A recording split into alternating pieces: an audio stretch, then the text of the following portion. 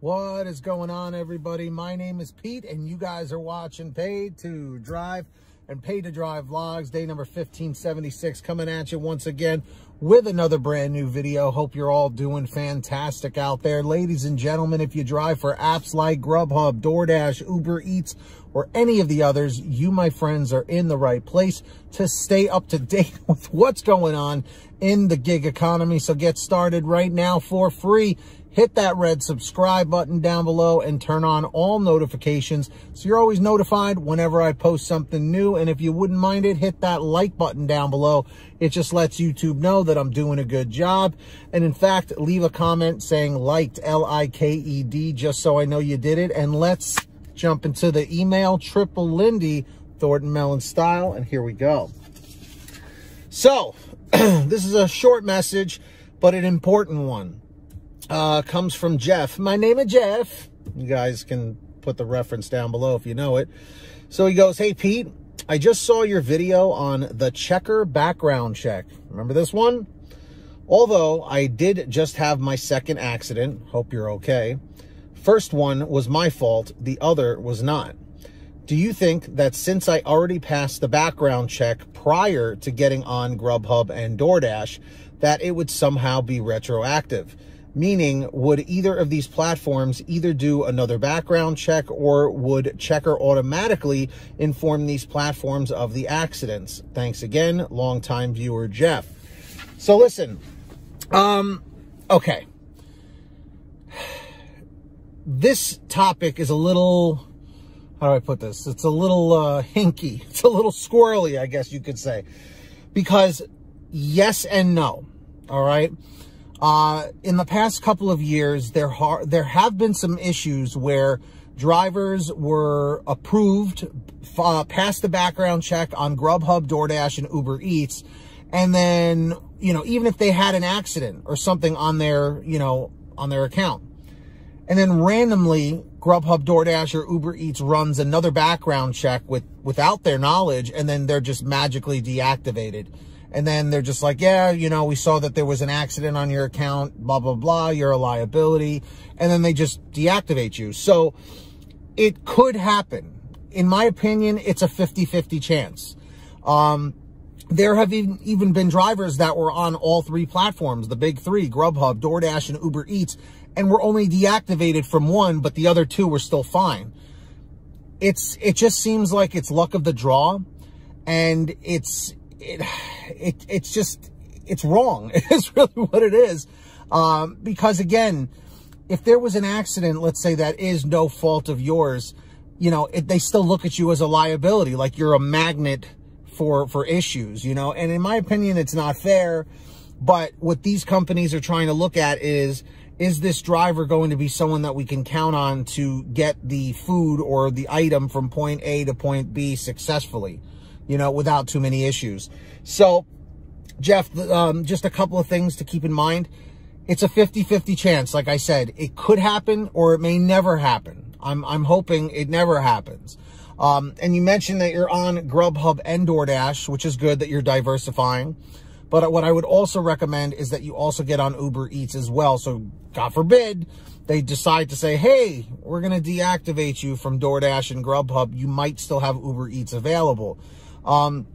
Because usually once there's an accident, you know, registered with your name, it's very tough with these companies to get past that, you know, where they don't find it eventually.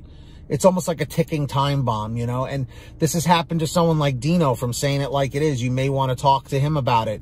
I believe it was Grubhub that deactivated him, and I'm not sure if he ever got back on.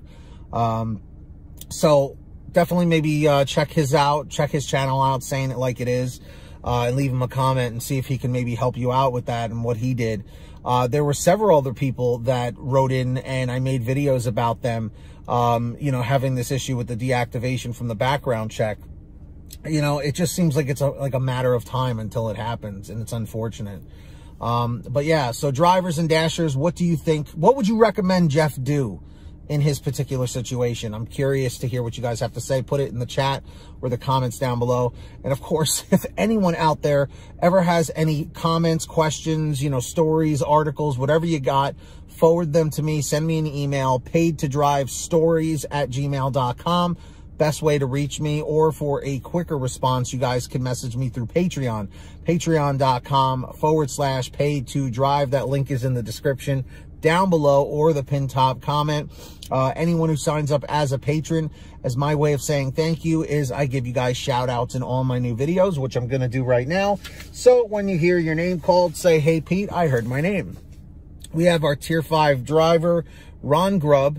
We have John Birchfield, David Moore, Angela Counts McCarty, Brian Pomeroy, Brian Medina, Heidi Barnes, Jimmy Santiago, Joe Valerio, Kurt Paul, Laura Love, Tulsa Todd, Agus, April Jewett, Alan G. Van Horn, Nick Gilroy, Drew Honor, Fernando Carranza, Frank Haviland, Fresh One, Jason Casta, Natalie Mosley, Sarah Keston, Scott Freisner, Sherry Cassidy, Stephen Neely, Tom Perry, Chadrick Howell, Brian Richardson, Candace Mitchell, Ginny Thomas, Joyce Hine, LaDonna Roten, Matt Epperson, Nick G, Stacy Miller, Terrence Pacheco, Valerie Brown, Rebecca Swenson, and Melody Longs.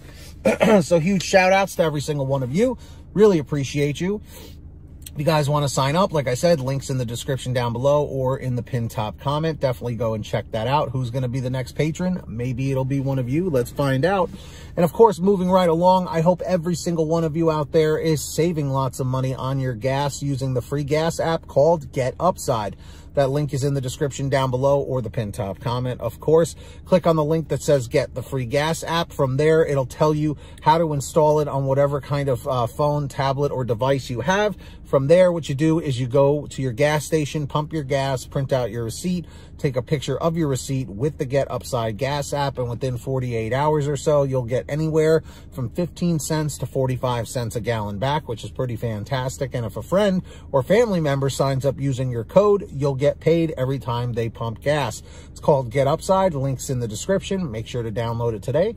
And of course, for all your t-shirts, hoodies, and goodies, there's one place you need to go.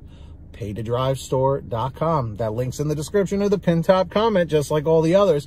We have lots of brand new designs, colors, sizes, you name it. We probably have it on sale every day.